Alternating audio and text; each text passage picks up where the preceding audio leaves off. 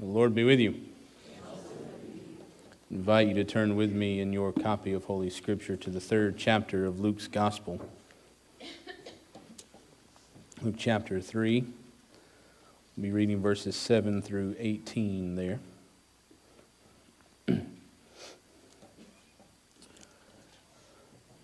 Luke chapter 3, beginning with verse 7.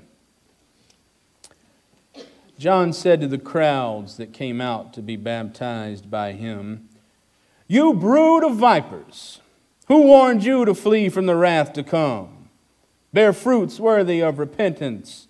Do not begin to say to yourselves, 'We have Abraham as our ancestor,' for I tell you, God is able from these stones to raise up children to Abraham. Even now the axe is lying at the root of the trees. Every tree, therefore, that does not bear good fruit is cut down and thrown into the fire." The crowds asked him, "What then should we do?" In reply, he said to them, "Whoever has 2 coats must share with anyone who has none, and whoever has food must do likewise." Even tax collectors came to be baptized, and they asked him, "Teacher, what should we do?" He said to them, "Collect no more than the amount prescribed for you." Soldiers also asked him, "And we, what should we do?" And he said to them, "Do not extort money from anyone by threats or false accusation, and be satisfied with your wages." As the people were filled with expectation, and all were questioning in their hearts concerning John, whether he might be the Messiah, John answered all of them by saying, "I baptize you with water, but one who is more powerful than I is coming. I am not worthy to untie the thong of his sandals. He will baptize you with the Holy Spirit and fire. His winnowing fork is in his hand to clear this threshing floor and to gather the wheat into his granary, but the chaff he will burn with unquenchable fire." So, with many other exhortations, he proclaimed the good news to the people. May God bless the reading and hearing of Holy Scripture. Would you pray with me?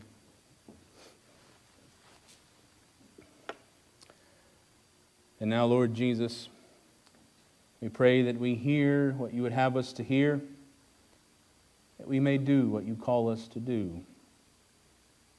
Lord, that we may be the people you call us to be.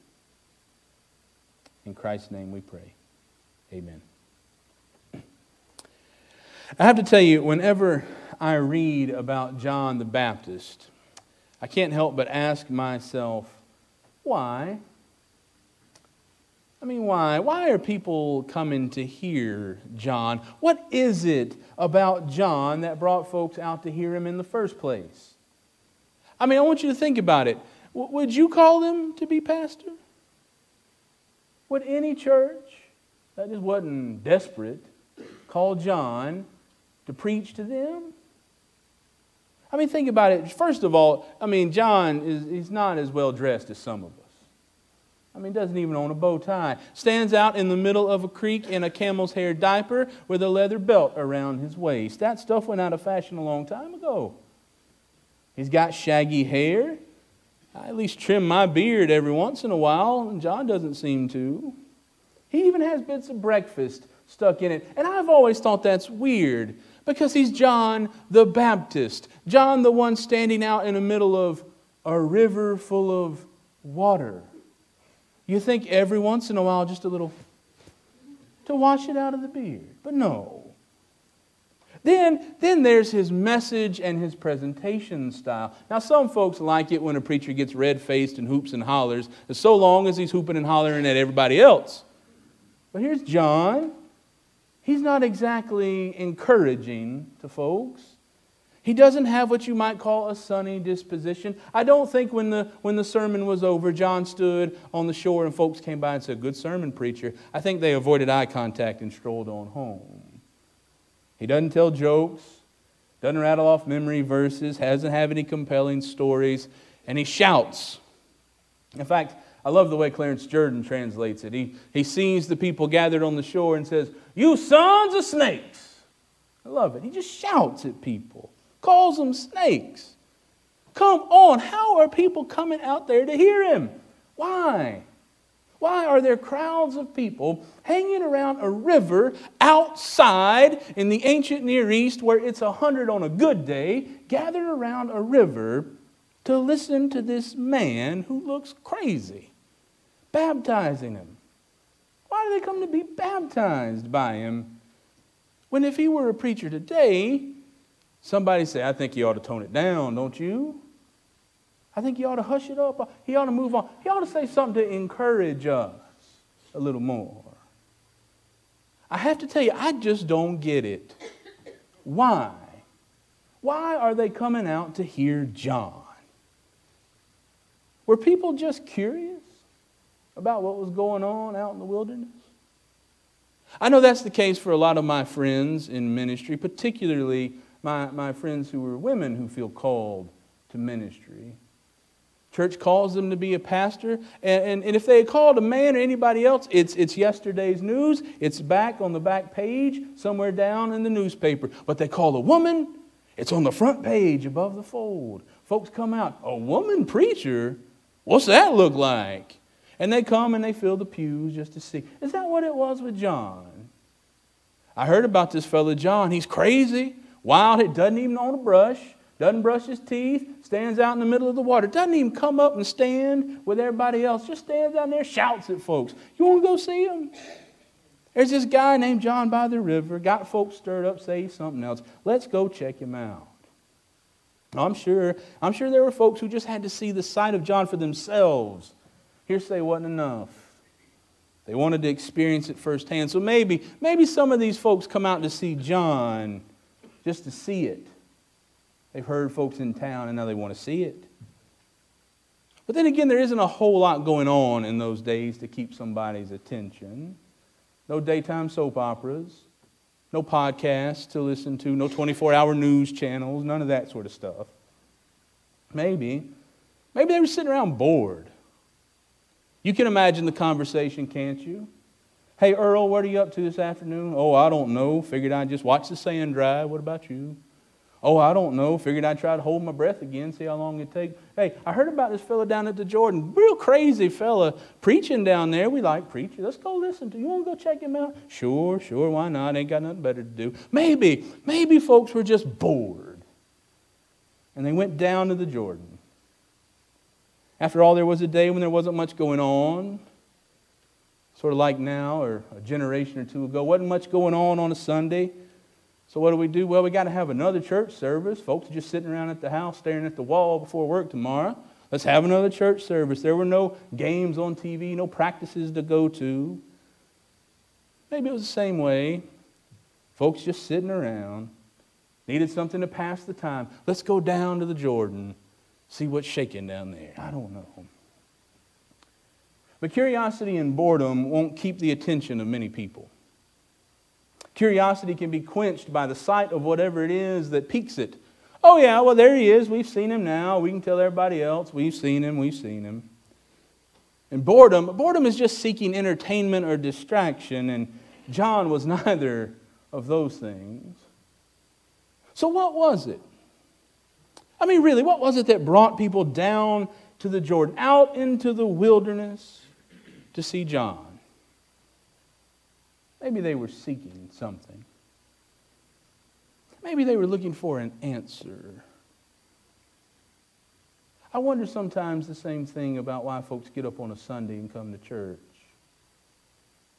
I think for a lot of us, if we're honest, it's rote habit. But for some, maybe for all of us on certain days, we have an itch we just can't quite scratch. We're looking for an answer. Maybe that's why they came to see John.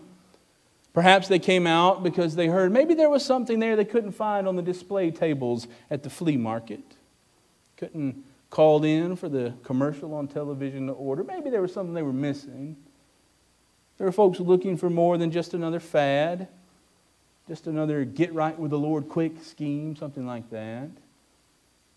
Is it possible that the folks who came out to be baptized by John had questions that couldn't be answered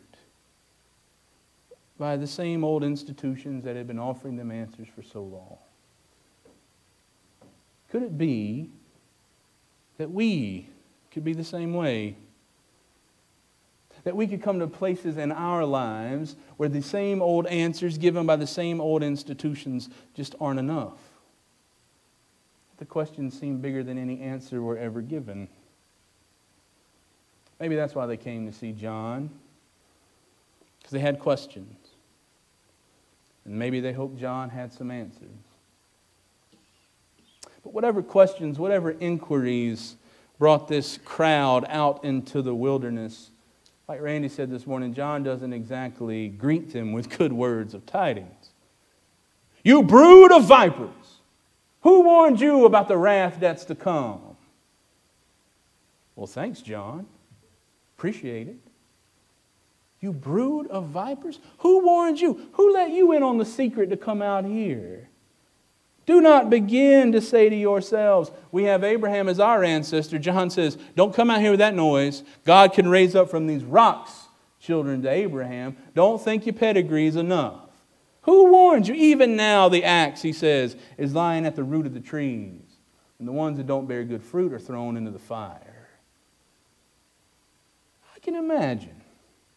John says this to a few folks. I had enough of this. And they turn around and go home. Can't you see it? John says this, folks lined up on the bank. I don't have to put up with this. I can go get shouted out by the priest at the temple. And they turn around and walk.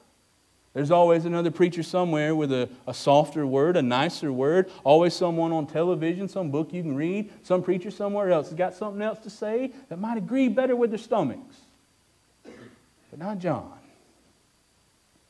But those who stayed, those who listened to John's words, heard him call these folks out and call him themselves out. John called them out of their previously comfortable way of thinking about religion as this inherited system of rules and laws, of do's and don'ts, a family heritage. See, John calls them out of their way of thinking that everyone and everything was fine so long as they could get out the family Bible and trace that family tree all the way back to Abraham. Everything was fine. John says, no, not anymore. John calls them out and says, bear fruit worthy of repentance. Especially after so many of them likely came to John believing that this baptism was a quick fix. John, a lot of scholars believe, probably came out of the Essenes in the Dead Sea where they baptized for cleanliness, ritual purity. And so maybe they came out and saying, well, we can try that. Catholicism didn't work. Let's be a Baptist. Let's see how that goes. And so they come out hoping for a quick fix in the waters of the Jordan. But it's only after this fiery welcome from John, only after he calls him out, that the folks in the crowds start to reveal why they're really there. Why they're there in the first place. Because they have questions. John says all this in his introduction of sorts, and they say, what then should we do? It's a fitting question to ask John the Baptizer. To ask any preacher who just stands up in the pulpit, slams his fist down and says, get right with the Lord. It's right to ask, what should we do? That's what the crowd asked John. It's the question one asks when you're most helpless. When you have tried everything and it seems there's nothing left to do. Any stranger walking by, sitting there on the curb, you'll look up at them and say, what am I supposed to do? What should we do? It's a question we all ask when we just don't know what to do. And we hate not knowing what to do, don't we? We want to know what to do. We want to have the answer. And of course, you and I live in an era where mystery's been robbed from us, and we often have the answer, don't we? What do you do when somebody asks you a question you don't know the answer to? When your kid or your grandkid says, what's a dodo bird look like? Do you sit down and draw them a picture? What do you do? Reach in your pocket. Dodo bird. That's what it looks like. The mystery's been robbed from us. You want to know how to do something? It's in your pocket. Want to know how to change the ABS sensors on a 96 GMC Sierra? I'm telling you this because I've done it. You just Google it. There's a YouTube video, step-by-step instructions. It's right there. We've been robbed of the mystery. So when we say, what should we do? We have a source. It seems we've all but eradicated the need to ask the question, what should I do? But yet we still ask it, don't we? Still those instances in life, those deep spiritual corners of existence, when we're sitting in the ICU waiting room and Google doesn't have an answer. When we're standing by the casket as family and friends file by, we can't punch that in the computer. What do we do? What do we do? When there doesn't seem to be a video, a list of instructions on a PDF file, what do we do? When we face those times in our lives, those times when we, like the people who were coming down to the Jordan River, ask, what should we do? I think we secretly hope that we already know the answer. Because we hope for a religious answer, don't we? Or at least we force one sometimes, I think. When the world seems dark, when life seems to be hitting a rough spot, when you can't sleep at night, when the stress seems too much to overcome, you just want an answer to be a so-called better Christian, don't you? You want to ask, what should we do? And you want somebody to say, just pray more. But I pray every morning when I get up. Oh, well, pray every night before you go to bed. What should we do? How often do you read your Bible? I read a psalm in the morning and a chapter from one of Paul's epistles every day at breakfast. Oh, well, you should probably stop in the middle of the day and read it. That'll help. That'll help. What should I do? How often do you go to church? Oh, about one Sunday a month, maybe two. You should go every time the doors are open. That's the kind of answer we want. Tell me what to do so I can do it. I think we hope for answers like that because they at least make some kind of sense to us. We can mark them down, count them, quantify them. It makes sense to us that if we want to get good with God, that we got to do more of those things that sound churchy, more of those things that sound religious, and less of those things that don't. But what about when all of that doesn't work? What about when we do all those sorts of things and it doesn't help? What about when we do all of those things already and they still don't seem to be enough? Because truthfully, friends, they aren't enough. What do we do? When we ask, what should I do, and those usual answers aren't enough, it seems most folks still sort of fall back into the desire for a quick fix answer. Too often people approach faith the same way they approach saving money or losing weight. Can I do it for 6 weeks? 6 months? I want a step-by-step guide. When we ask, what should we do, we expect answers like, well, if you can do this one thing for 10 minutes every day, with these 10 steps, preachers even write sermon series this way. 10 things to a happier life. If you can change this one thing, it's a clickbait thing, right? This one thing will make your life instantly better. We want that because they sound catchy, because they're clearly outlined and presented to us. But I think one of the reasons we like those answers, if we're honest, is because when they don't work, we can always blame the method. It's like I heard a man say one time in a talk not too long ago. Someone asked him, why aren't you a pastor? He said, well, because I know why churches hire pastors. He said, churches hire pastors to do things the way they've always done them, so that when it doesn't work, they can blame the preacher. It's the same thing. We want these answers, we want these things that we know already work, and then when they don't, well, it must be that and not whatever's lurking behind it. We like these systematized, neat, organized answers to life's hard questions. But then again, sometimes I think the best we can hope for is that there's no answer at all. Think about it. How many times have you told yourself or someone else or had someone tell you, what should I do? Just be patient, it'll blow over. Don't do anything. It'll take care of itself. Just be patient. It'll blow over. I think if it weren't so strange, I'd probably have that etched on my tombstone. This too shall pass. Somebody may take that the wrong way, though. I know some of you said or thought, I have, there's nothing really we can do because it's all part of God's plan. So we say, what should we do? And I think sometimes we secretly hope the answer is nothing. Don't do anything. Leave it alone. Let sleeping dogs lie. Because you could wind up making it worse. What should we do? We hope the answer is nothing. Maybe they hope John said, what should we do, John? Nothing, just get baptized. What should we do? We ask when faced with the great mysteries of faith, and so often we want answers that fit our preconceptions, answers that fit into nice, neat religious categories, answers that are easy to follow, or answers that are no answers at all. Nothing. Do nothing. But the truth is, however, that the answer to that very question is so often, I'd say all the time, not an easy one. And that means it's an answer we seldom, if ever, want to hear. 3 times we hear that question in the text this morning. 3 times there's a question, the same question from the crowd to John. The crowds ask him, what then should we do? And John says, whoever has 2 coats must share with anyone who has none, and whoever has food must do likewise. Hang on, what?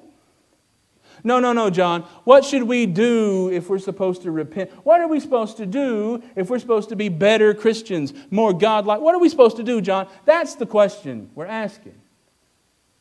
John says, if you've got 2 coats and somebody has none, give them the one you have. And the same with people who don't have food. That's not even Sunday school stuff. That's entry-level preschool thinking. Share. So then the tax collectors pipe up. They're there to be baptized. Did you ever notice that? These aren't just the rabble. This isn't just the people who are on the margins. The tax collectors are there.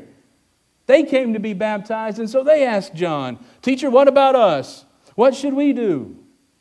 I don't know. Maybe they expected a more holy answer. Be baptized, go to the temple. No.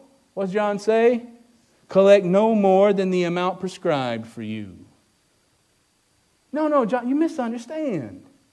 No, you misunderstand. John tells these tax collectors to simply do their job the right way. Tax collectors in the ancient world made their living by charging more tax than was required. Sometimes as much as 5 times what tax was due. And they kept the difference for themselves. John's just telling them to do their job and do it right. Treat people fairly. So then the soldiers are there to be baptized. The Roman soldiers who were the image of power, the image of the Pax Romana, the peace of Rome. Here they are by the Jordan. And they ask him, what about us? What should we do? John's got an answer for them. He doesn't say, quit being Romans.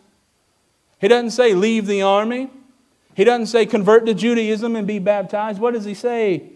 Do not extort money from anyone by threats of accusation, and be satisfied with your wages. Now that doesn't sound like a sermon. That doesn't sound like a gospel tract.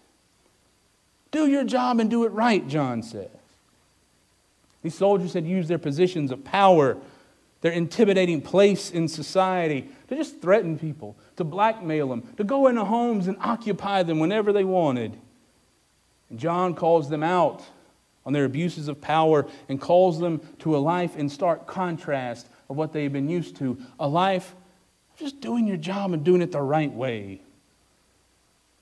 You see, when these from the crowd ask John, what should we do? John doesn't respond with a churchy answer. He doesn't give them some prescriptive answer for securing their personal comfort, nor does he let them off the hook by saying, nothing, God will take care of it. John, in essence, tells them, you have to reshape your lives in doing the right thing. They must reorient their lives to think less of themselves, to want less than to think more of others, and how they may show compassion to others. When John talks about the axe already lying at the root of the tree, we like to think it's a metaphor for those people who aren't saved, those people who aren't like us, those people who haven't been dunked in the water. But what if John is speaking to the ways that God is purging our lives of those selfish desires that keep us from loving God and each other more? What if that's what's being thrown into the unquenchable fire? What if the winnowing fork in the coming Christ's hand isn't a tool meant to cast souls into hell, but an instrument of refinement meant to toss our selfishness, our egos, our personal comfort into the wind, into God's cleansing fire of compassion? What should we do? It's easy to boil it all down to a few steps, isn't it? To say we should pray this prayer, walk this aisle, be baptized in a certain way, go to this many services, read this translation of the Bible, don't do this handful of things, do this handful of things, make sure you make some kind of stance on some issues, and then when the day arrives, when Jesus shows up, you can tell him you followed all the rules and you told others that they had better follow the rules too, and Jesus will pat you on the back, say you kept out of trouble, kept your nose clean, and now you'll get a plot of paradise you've been waiting for. But here's the thing. If following Jesus doesn't change something deep within you right now, if it doesn't compel you to let go of yourself, to share with others, to seek justice, to change the world, to love God and neighbors more now, then are you really following Jesus? Or are you still trying to find those easy answers to questions like, what should we do? Are you following Jesus in his example? Or are you tugging on his robe because John didn't give you a good enough answer? What are we supposed to do? This Advent, as we look forward to the birth of Christ in Bethlehem, and as we look even farther to his return in the coming future, let us strive to show love to one another. To answer the question, what should we do? By the way we live our lives. And may we find that our answer is one of unconditional, Christ-filled love. Would you pray with me?